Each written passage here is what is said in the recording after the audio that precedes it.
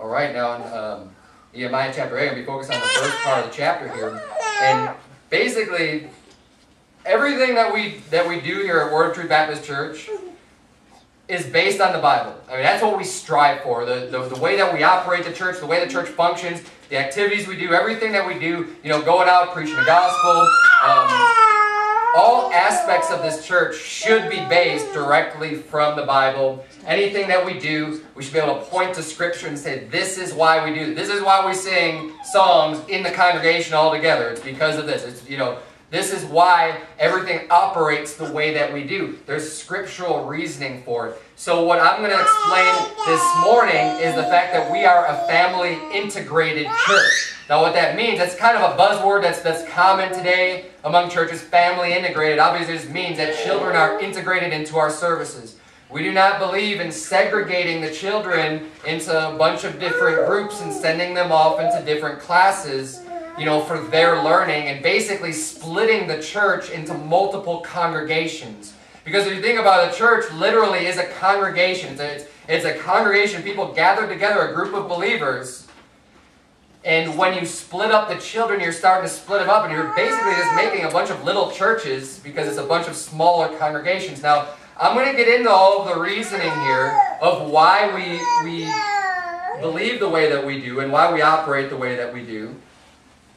And we see here in Nehemiah, in chapter 8, look at verse number 1. It says, "And all the people gathered themselves together as one man into the street." So we see here, all the people are gathered together.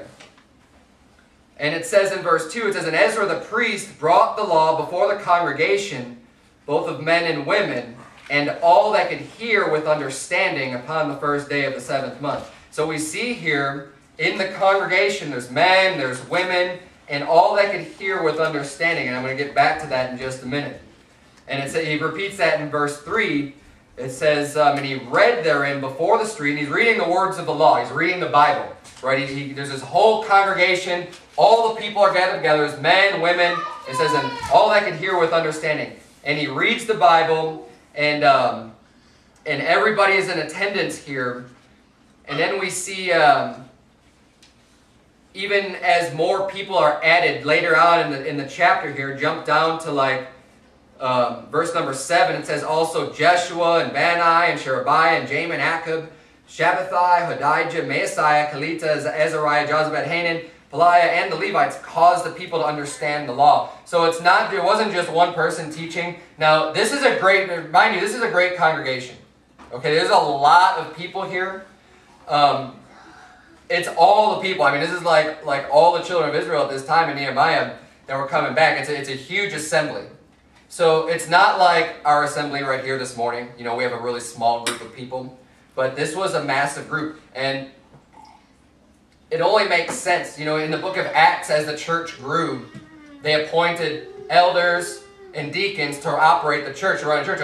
It's not just a one-man show. When you get big, there's so much going on, there's so much activity that you're going to have more than one person, that's running the church and that's responsible, that has responsibilities within the church to teach and to do these things. But you notice when all these people were preaching here in verse 7, it said when they were teaching, caused the people to understand the law, and the people stood in their place. The people were still there. So these people were getting up and teaching. You had different teachers coming up, but they were still teaching to everybody. They didn't all break up into small groups. They were all stood in their place. And it says in verse 8, "So they read in the law of God distinctly, and gave the sense, and caused them to understand the reading." Now, I just wanted to point this out since we're in this chapter, is that that's essentially what we do. Again, with the sermons, with the preaching, the job of the preacher is not just to stand up and read the law. Because that's exactly what they did here. They stood up, they read the law. We did that this morning when we read an entire chapter from the Bible. We stood up and read it. But the job is not just to read. I mean, you could get a voice recorder up here and just, if that's the only job, is just to listen to the Bible. I got Alexander's Corban CD. We could just all sit out and just listen to that be read. No, the job of the preacher is obviously, it says here, to give the sense and cause people to understand that. So what we're doing is we're looking at the scripture, we're going to read it and say, okay, what does this mean? And the preacher's job is to try as best he can to help you to understand what is being taught here in the scripture and just, maybe use some extra words, use some illustrations, use some examples to say, oh, okay, yeah, now I get it. I understand this great truth that God has laid out here for me, but the preacher's going to help me to understand that. And that's what, and that's, again, the reason why we do this. But if this was the only section of passage that we had, the only section of scripture for a justification for having children in the service, I can see where you'd say, well, no, there's a reason not to, because as we read, it says that there was both men and women and all that could hear with understanding. So some people say, well, see, look, they separated the people who couldn't understand, which would be the really, really, really small children with no understanding. You can look at this scripture and say, well, no, it removes them. But this isn't the only place that talks about the congregation coming together. Turn, if you would, to Deuteronomy chapter 31. Deuteronomy chapter 31. We're going to see much more clearly, more clear examples of everybody being in the congregation at this time. Now, again, okay, I'm not going to say it's sinful for a church to have a nursery. Okay, it's not, you're not breaking God's law. I don't believe it's a sin to have that, but I don't believe it's the best way of doing it all. I think that, if we're going to be scriptural about it, we're going to see from Scripture that's not how the way things were done, and that's not the way things should be done. So I'm not going to just badmouth every church that does this. I'm just explaining why we do things the way that we do them here. Okay, so there's a big difference. We're not going to go out and rail on other churches that might do some of this stuff. This is something for just the way that we do our practice here at this church, and what I believe is the right way of doing things. Look, if you would, if you're in Deuteronomy chapter 31, look at verse number 9. Deuteronomy 31, verse number 9, the Bible says, "And Moses wrote this law and delivered it unto the priests, the sons of Levi, which bear the ark of the covenant of the Lord, and unto all the elders of Israel. And Moses commanded them, saying, At the end of every 7 years, in the solemnity of the year of release, in the Feast of Tabernacles, when all Israel is come to appear before the Lord thy God, in the place which he shall choose, thou shalt read this law before all Israel in their hearing." Pay close attention to verse number 12. "Gather the people together, men and women and children, and thy stranger that is within thy gates, that they may hear, and that they may learn, and fear the Lord your God, and observe to do all the words of this law, and that their children, which have not known anything, may hear and learn to fear the Lord your God, as long as you live in the land, whether you go over Jordan to possess it." So here we see he's commanding them. Moses is commanding the children of Israel, gather everybody together. Get the men, get the women, get the children, get the strangers, the foreigners, the people coming in your land. Hey, get everybody together. We're going to read God's law so that everybody can hear and everybody can be taught and everybody can understand. You don't have to turn it. I'll read from you from Joshua chapter 8. We're going to see basically the same exact thing. I'm going to read Joshua 8 for you. Turn, if you would, to Mark chapter 10 while I read Joshua chapter 8. Joshua 8:33 says, "And all Israel and their elders and officers and their judges stood on this side of the ark and on that side before the priests, the Levites, which bear the ark of the covenant of the Lord, as well the stranger, as he that was born among them. Half of them over against Mount Gerizim, and half of them over against Mount Ebal, as Moses, the servant of the Lord, had commanded before, that they should bless the people of Israel. And afterward he read all the words of the law, the blessings and cursings, according to all that is written in the book of the law. There was not a word of all that Moses commanded which Joshua read not before all the congregation of Israel, with the women and the little ones, and the strangers that were conversing among them." So here we see two examples in the Bible that specifically point out the fact, one of them Moses was commanding, hey, get the men, get the women, get the children, get the foreigners, get everybody together. And here is saying the little ones, right? Gather everybody together. You're all going to be grouped together in one place. And if it's important, you think about this logically, right? If it's important for the adults, even for the men and the women understanding, to be there, to listen to this word preached, then what's going to happen to the children if you say, well, they shouldn't be in there? Someone's got to be watching over those children. And if someone's going to be watching those children, outside of the congregation, not in the hearing of everything that's going on, what about that person? How are they supposed to, shouldn't they be included in this group of the men and women and everybody else? It's sad, I was just out soul winning a few days ago, and I ran into this lady, and she was going to a church, and, I think she worked nights, and then when she was done, she would go to this church, and she worked in the nursery. And they would pay her to be in the nursery, but she's like, I go, and she's like, yeah, I go for the children, but she was thankful because she got saved. I gave her the gospel, she got saved, and she says, you know what, I don't ever hear this in church. And she don't hear it because she's in the nursery all the time. She's always in the nursery. Like, what good is that going to do? I mean, you're going to church and you're not learning anything. You're not hearing anything. You're just always in the nursery. And if they didn't separate the children, no one would have to be in the nursery. You wouldn't have to say, you know what, your job is to never be in church.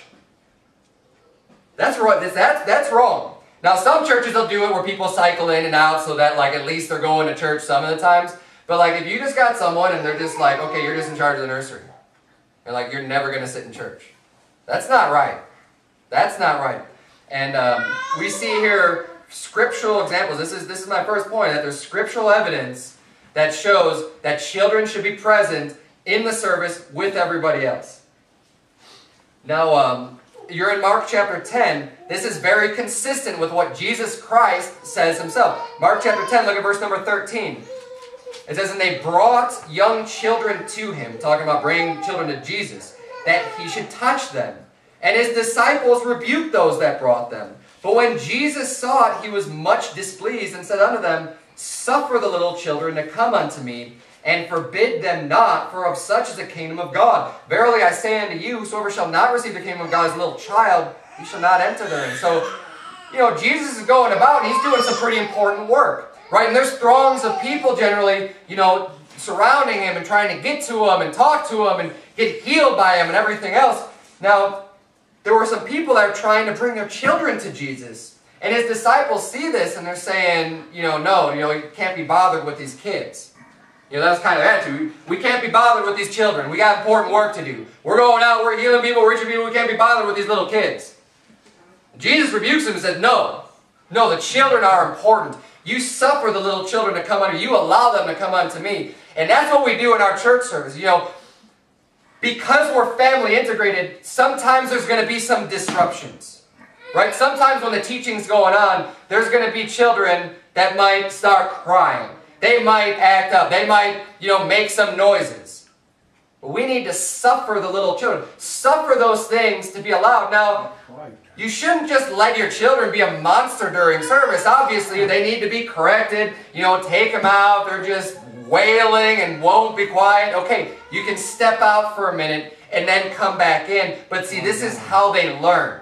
And they're going to learn how to be able to sit and be good in church if they're continually are brought into the service and among everybody else. Jesus said to suffer the little children to come unto me. Look, everything that's being taught is important, not just for adults. Everything that we preach from God's Word, from the Bible, is important for all ages. Now, granted, maybe they won't be able to pick up everything that's going on in the sermon. But you know what? The more they get introduced to it, the more they hear it, the more that will sink in. And the more that will get down in their ears. Now, the churches these days that want to separate the children, all this really comes from, it doesn't come from the Bible. Because we saw already a few examples that talk about everybody being congregated together, and there are 0 examples telling us to remove children from service. 0. There's none. And to the contrary, we see even Jesus saying, no, don't disallow them to come unto me. Bring them here. Let them be a part of this. Bring them in. And what it is the world's philosophy that gets mixed into the church. So you have, the world comes up with these great ideas, right? And say, okay, we're going to do some public education. We're going to say the state is going to take the place of the parents. You're going to send your kids off to us. So there's going to be one person in the classroom. You send your kids there because we know it's real difficult, managing and raising kids, and you got so many other things to do. Just send your kids off to us. we'll teach them, we'll take care of them, and they can all be in one group and whatever else, and then you can do whatever you want to do with the rest of your day. This is the world's mentality. This is what the world has come up with as being a good way of doing things. Then you get a person specialized for just teaching this age group, and you have a person specialized for this age group, and you know, this is the way that the world thinks. But this is not the way that God has instructed us, and this is not the way that God thinks. God has given us, you know, responsibility. This is my second point. It's the parents' responsibility to teach their children. When God has given you life, when God has given you children, and has given you that reward, the fruit of the womb, He's also, with that reward, given you a responsibility in teaching and raising and showing that child the right way from the wrong way. Nowhere are we instructed to ship our kids off, but this world's philosophy, that's exactly why you start seeing now the Christian schools, the Bible colleges, all becoming like, they're like these extensions of the church. Now, first of all, the church, there's so many ways to go off on this. I'm not going to spend too much time on the schooling, but the Bible never says anything about the church being responsible for raising your children and the church teaching your children. It's the parents' job. Now look, you bring the children into church with you because everybody's going to hear the teaching from the Bible, but you don't just send them off to classrooms, whether it be state-run or whether it be run by the church. You have the responsibility of teaching your children. Look at, turn if you would to Deuteronomy chapter number 6. Deuteronomy chapter 6. We're going to see this from Scripture. Okay? I'm going to try to back everything that we believe, everything that we teach from Scripture. Deuteronomy chapter number 6. We're going to see just one place where the Bible explains that it's the parents' job, it's your duty to teach your children. And especially teaching them the Bible. You know, one of the things you get when you are with your child in church, you can hear the teaching and preaching that's going on. And if something's said that isn't right, you say, you know what, that isn't accurate. You're hearing it with your child. You can make that correction with your child and say, you know what, the pastor said this, the preacher said this, but this isn't right, and this is why, and you can teach your child that. If you're not with your child and they're just off somewhere else, you have no idea what they're being taught. You really don't. I mean, you might think someone is trustworthy or that they're intelligent and they know the Bible, but you don't really know what's being taught to them. And when children are young, they're very impressionable. And I'm kind of jumping ahead of myself here, but they, you know, they pick up a lot. And the things that they learn as little children will stick with them for the rest of their lives. So it's extremely important to guard your children from wickedness and from evil, and even just from false doctrine. I mean, you know, and that, you know what that does? That puts a lot of responsibility on you, parent. Yes, being a parent, no one ever says it's going to be easy. You got to study. You got to show yourself approved unto God and for your children. You need to learn the Bible for yourself so that you can teach your children what it says, and you don't have to rely on other people to teach them for you. Learn it for yourself. Are you in Deuteronomy 6? Look at verse number 6. And this is a commandment. The Bible says, and these words which I command thee this day shall be in thine heart. And thou is singular, saying you, individual, thou shalt teach them diligently unto thy children. It's your responsibility to teach these words, the words of the Bible, the words of law, unto your children. And shalt talk of them when thou sittest in thine house, and when thou walkest by the way, and when thou liest down, and when thou risest up. So let me ask you this. If you're supposed to be teaching them when you sit in your house, when you're walking in the way, when you lie down, and when you rise up, it sounds like they have to be with you during these times in order to be teaching them during these times, right? It says, if they're with you all this time, when are you going to be shipping them off?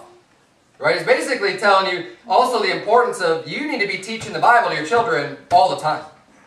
They need to be with you. They need to hear these truths. It doesn't matter when you're on a trip, when you're on a, you know, when you wake up, when you're going to bed. Hey, teach your children. Be diligent.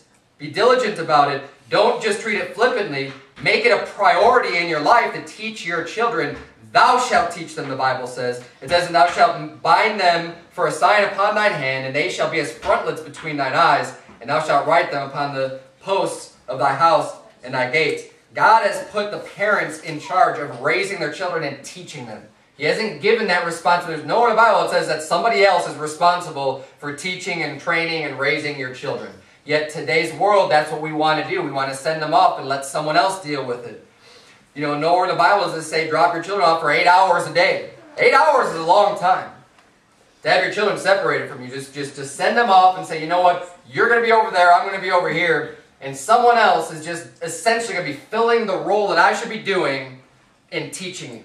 And just teaching you all about life, teaching you about the world, teaching you science, teaching you math, teaching you whatever. I mean, all of these different subjects, it's all about life. It's all about the world. These are all things that you're going to need to grow and be successful. And you're gonna entrust someone else with your children, that they're going to do a good job with that. That's a lot of trust that you're placing in someone to do that. I don't think that's the best way, and the Bible never tells us that we should be doing that. And as I mentioned earlier, you know, children are impressionable. They pick up on the smallest things. When you start teaching them, hey, they're little sponges. They learn a lot. They learn, and people don't give children enough credit for what they're able to pick up and what they're able to learn. I'm amazed all the time still, and even knowing this, that children can pick up so much, I'm amazed hearing the things that my little girls pick up and that they'll say and they'll repeat and actually have understanding of. Is it the deepest of understanding? No. But even the fact that they understand a little bit of some of these big concepts and these big truths is amazing to me. Now, and this is important, you know, it's not just schooling.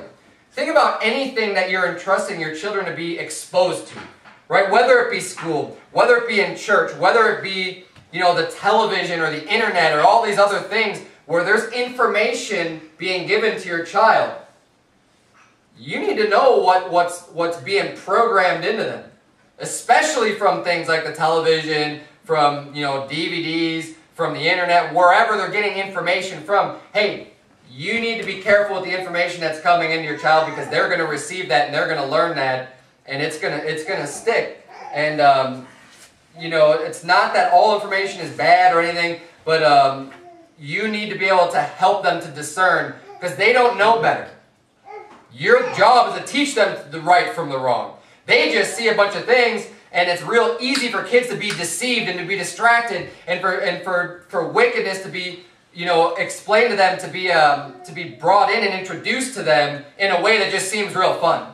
You know, with kids, you get some kind of fun cartoon or whatever, and they laugh and giggle and think it's fun, and there's all kinds of garbage that can just be pumped into their brain that they could learn different things from, just because it's presented in a way that's appealing to children. Just because it's fun, and they don't know any better. And that's why it's important for us as parents. You can spot that. You can say, you know what? No, that's wicked. You're not going to have anything to do with that. You're not going to be sitting there watching a half an hour every single day of this cartoon or whatever it is, because this is promoting sodomy, this is promoting, you know, whatever. Just any kind of ungodliness, especially these days. You know, it wouldn't shock me. I don't know if it's out there. I'm sure it probably is, cartoons that promote sodomy. Actually, I heard recently some comic books, like an old comic book, like Archie or something, right? Like one of these old-fashioned comic books now has come out where, like, there's sodomites in the comic strip. In the new ones. Like, whatever new ones they're making. Now it's like, there is no end to this garbage, this nonsense. And you think, oh, it's just a comic book. I read comic books as a kid, there's nothing wrong with this, and you just give it to your kids. You better watch what you're giving them. You better make sure. That's why every book that we get into this house needs to be approved by either my wife or I before we just go and start reading stuff. Because you don't want to get through it and be like, oh, well, I guess we shouldn't have read that after they've already heard it. Right? I mean, that's nonsense. You shouldn't be doing that. You need to be very careful with the things that come in to your children's minds. We are responsible. Deuteronomy 32:45 says this. Turn, if you would, to 2 Peter chapter 2.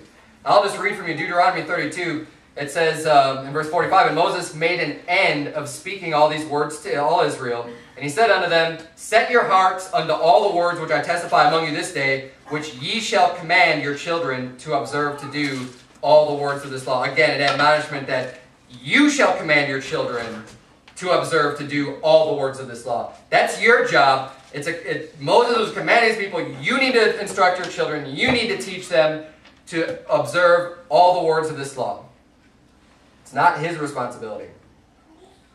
Look, it's not my responsibility. It's your responsibility as a parent to raise your children right. Now, this is an extremely important point to understand, and this is actually one of the main reasons why this church will never separate the children off. It's because children are vulnerable. They're unstable souls, the Bible talks about. You're in 2 Peter chapter 2. We're going to start reading. You'll get a little bit of understanding of where I'm going with this when we start reading this scripture.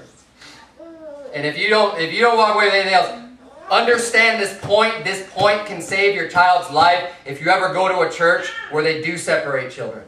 Okay? Keep this point in mind. This is very important. Pay attention to this one point. If nothing else in the whole sermon, this is probably the most important point. Look at 2 Peter chapter 2 and verse number 1. The Bible says, "But there were false prophets also among the people, even as there shall be false teachers among you, who privily shall bring in damnable heresies, even denying the Lord that bought them, and bring upon themselves swift destruction." This is a promise saying, look, there were false prophets back in these days. Among the prophets, there were false prophets, there were heretics, people that are brought in just to spread lies, just to spread heresies. And he says, they shall be with you. They shall be among you. You're not always able to discern and to figure out who they are. A lot of times they'll stick within a church for a long time before they end up being exposed, and they corrupt many minds with their heresies, with their false doctrine. Think of Judas. How long was he with Jesus Christ's ministry? He was with him for 3 years, right? A little over 3 years. Judas was there. He was a heretic. He was a false prophet. Jesus Christ said he was a devil from the beginning. Now, he knew it and he allowed it, and there's a purpose for that. You know, but he was among them. No one else suspected, no one else knew that Judas was a traitor, that Judas didn't really believe, that Judas, was a thief. They didn't know this stuff. False prophets and false teachers will be among us. What's going to happen if you allow your child to be taught by a false prophet because they're getting separated off in a room and you can't hear what's being taught to them? It gets worse though. Look at verse number 2. It says, "And many shall follow their pernicious ways, by reason of whom the way of truth shall be evil spoken of, and through covetousness shall they with feigned words make merchandise of you, whose judgment now of a long time lingereth not, and their damnation slumbereth not." Look, these people that the Bible is describing here are wicked in their heart. This is not just somebody who's mistaken on some doctrine. This isn't somebody who's saved and who's trying to save out and they're teaching a false doctrine because they just don't know any better, and that's just the way that they've been taught, and they're just kind of repeating something and they don't know the truth about it. These people, if I was warning us about these false prophets, are wicked in their heart. They're out to destroy you, to make merchandise of you. They don't have any goodwill towards you. They actually have evil intent in their heart, and they fake it. They have feigned words. They say some things to gain your confidence, to make you think that they care about you, but inside they're ravening wolves. On the outside they look like a sheep. They look harmless. They look friendly. Oh, this person's going to be great with my children. Hey, they're great with kids. Look at how fun. Look at how they interact with them. And inside it's a wolf waiting to devour your child. Watch out for these people. They exist. They infiltrate the churches. It's promised here, hey, they shall be among you. All the more reason not to let kids out of your sight, especially for 30 minutes, an hour, however long service is. You just ship them off. Someone else is responsible for that child.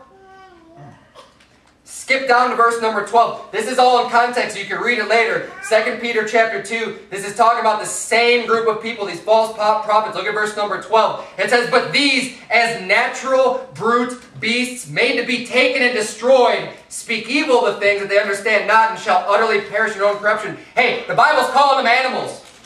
Natural, this brute beasts, stupid animals that need to be destroyed. These are the people that are going to creep into the churches. Look at verse 13. "And shall receive the reward of unrighteousness, as they that count it pleasure to riot in the daytime. Spots they are and blemishes, sporting themselves with their own deceivings, while they feast with you, having eyes full of adultery, and that cannot cease from sin." These people are wicked to the core.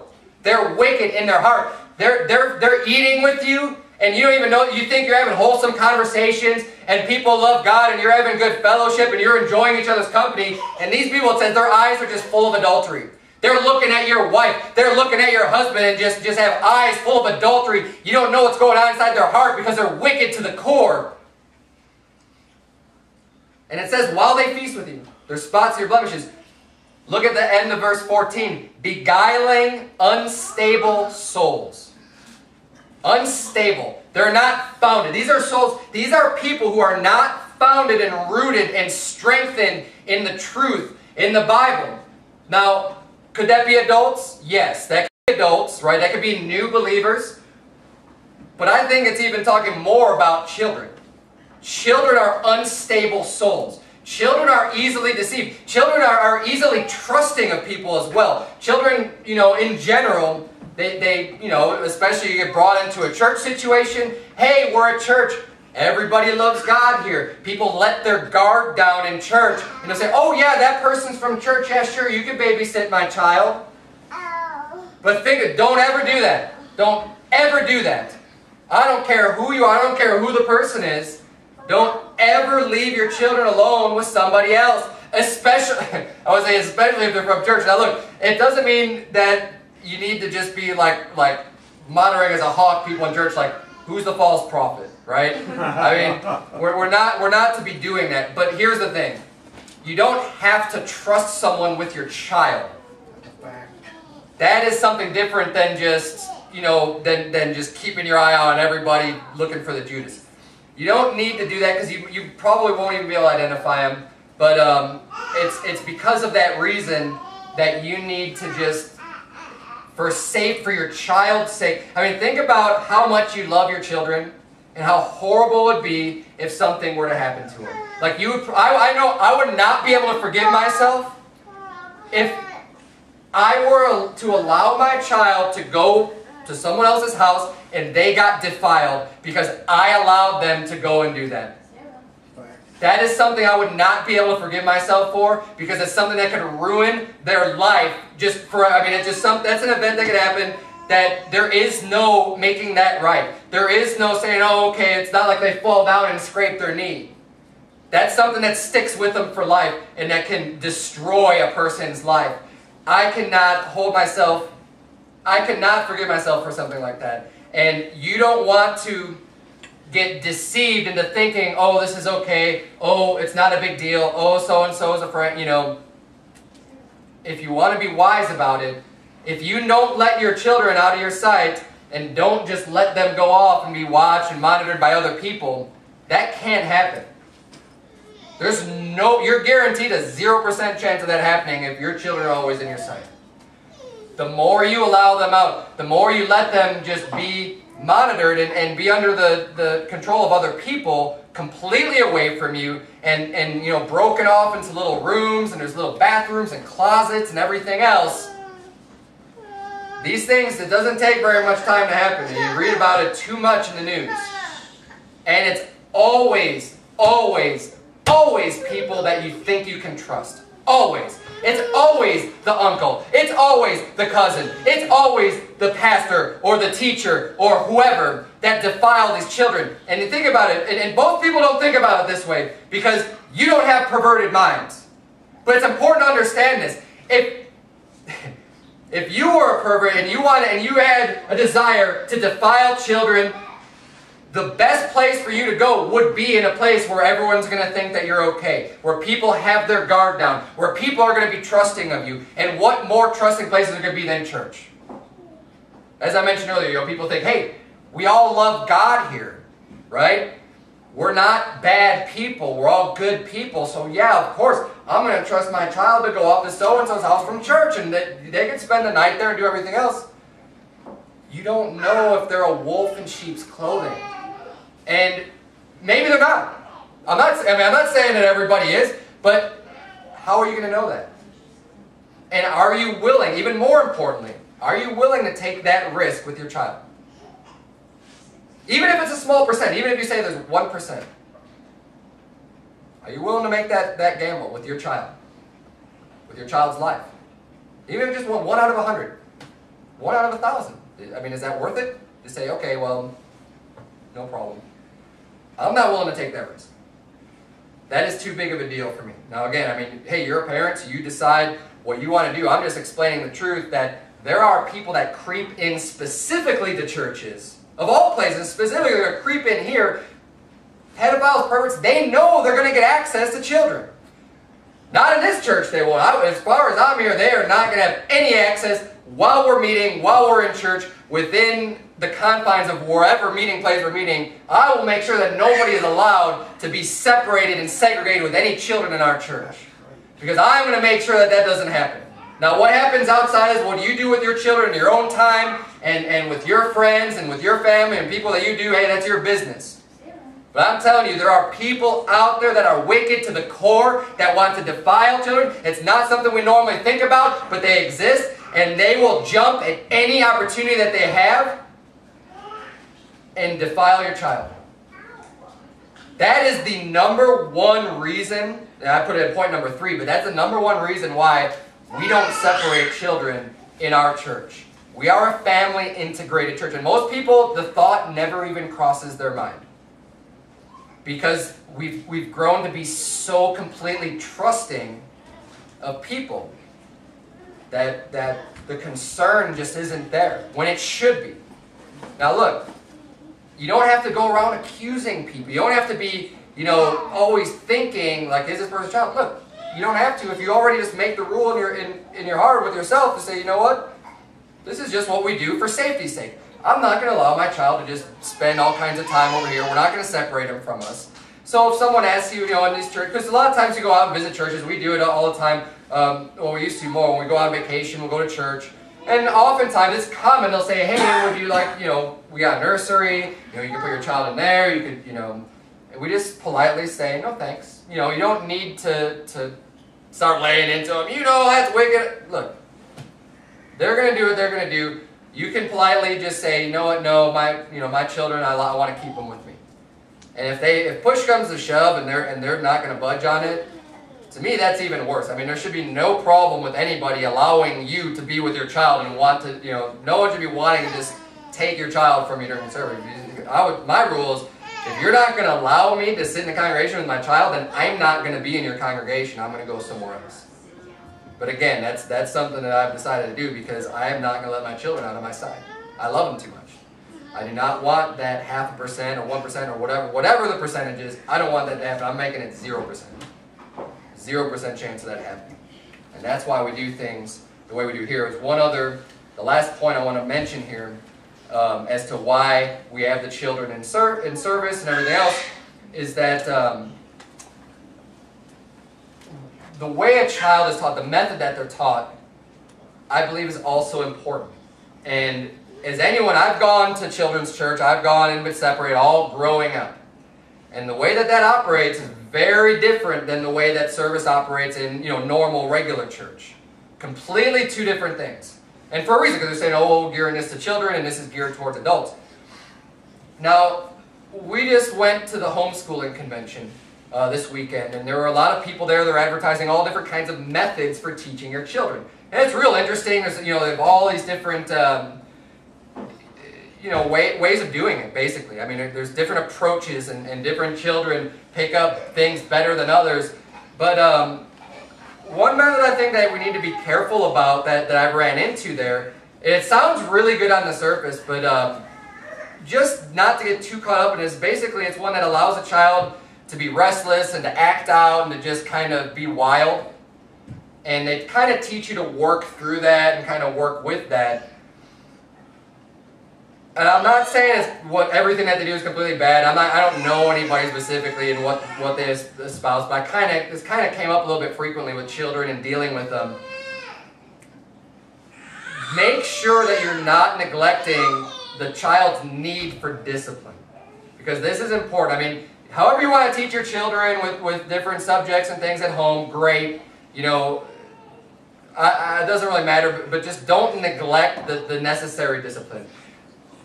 The problem we have these days is that people are almost afraid to spank their children or discipline them or just to make them sit still. Now look, I understand kids, they want to have fun, they want to run around, but it's important for a child to learn, look, you need to, at least at some times in your life, just sit still. It's an important quality to learn.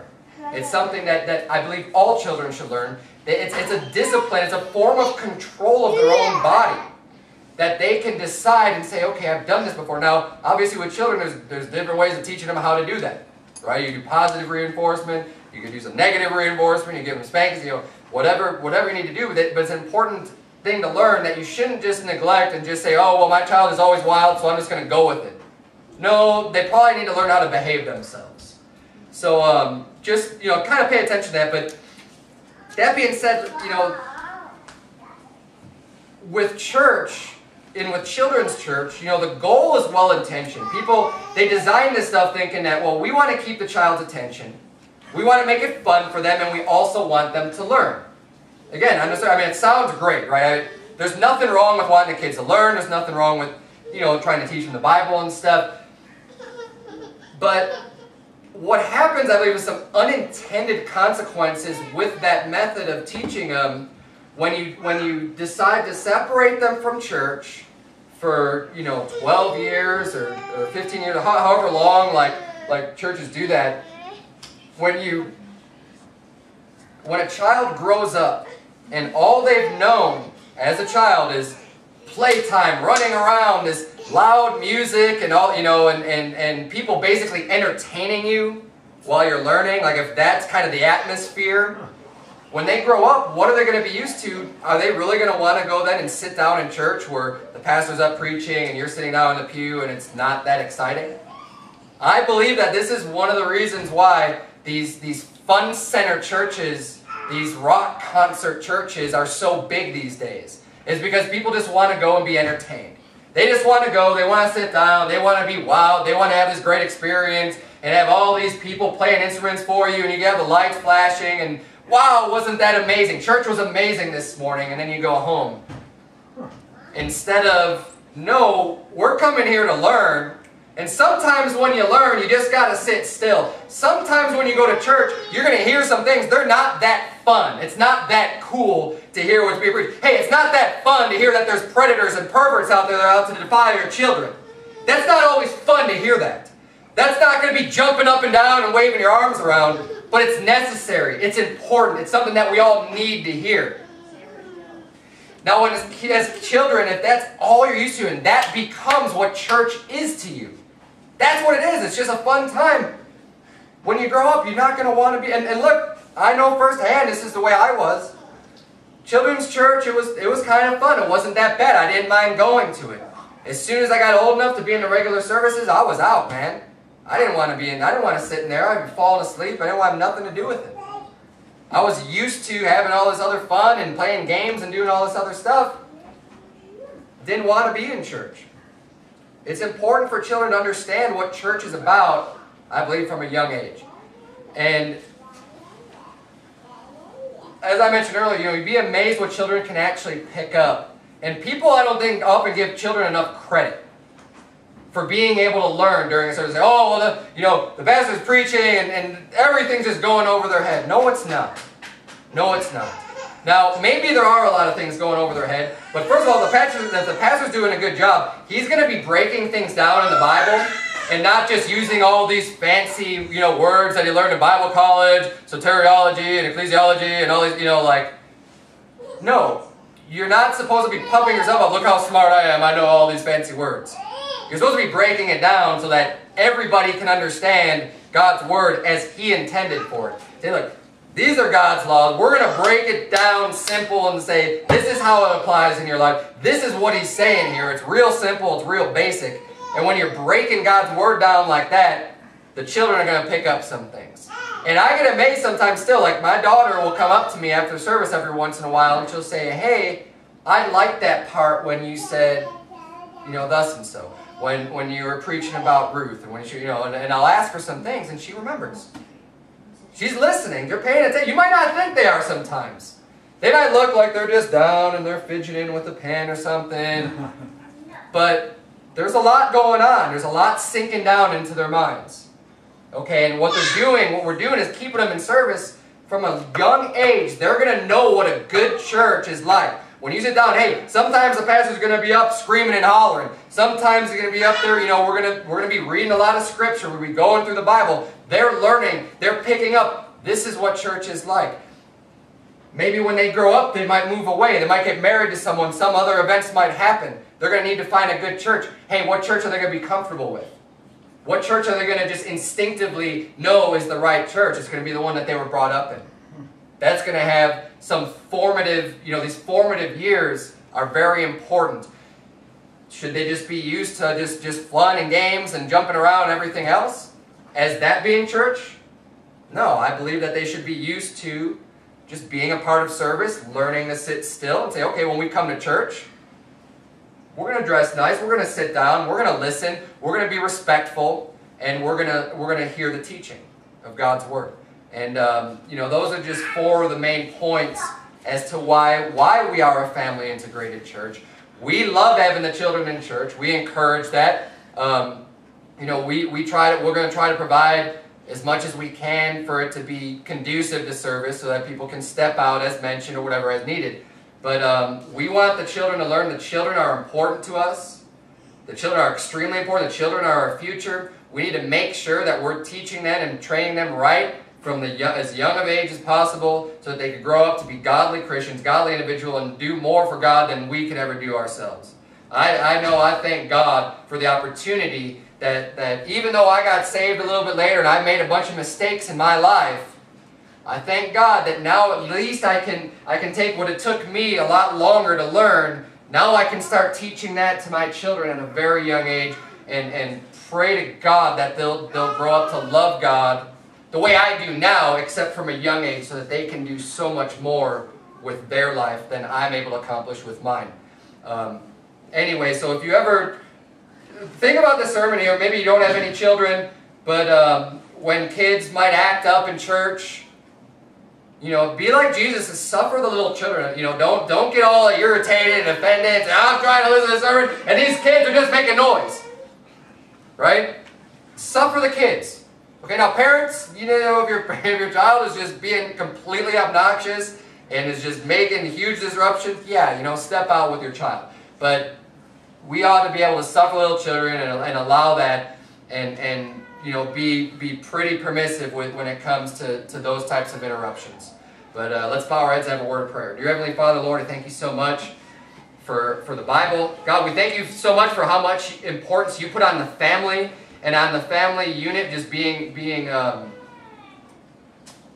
so solid in our lives that the parents are held responsible for teaching their children, Lord, and I pray that you would please just help us all to put this into practice and that we would be very diligent in teaching our children, dear Lord, and also very diligent about who we allow our children to be around, the types of influences we allow in their lives, dear Lord, the friends that they have, the media that they consume with their eyes and with their ears, and just the people that we allow them to be around, dear Lord. I pray that you please help us to be wise as serpents and harmless as doves, dear Lord, that we would not allow our children out of our sight to be under the care of someone else that we don't know that we might think we can trust, dear Lord, but that we know there's too many examples that have happened where children have been defiled. Lord, I pray that you please just watch over, protect all of our children, dear Lord. Keep them safe from evil. It's in Jesus' name we pray. Amen.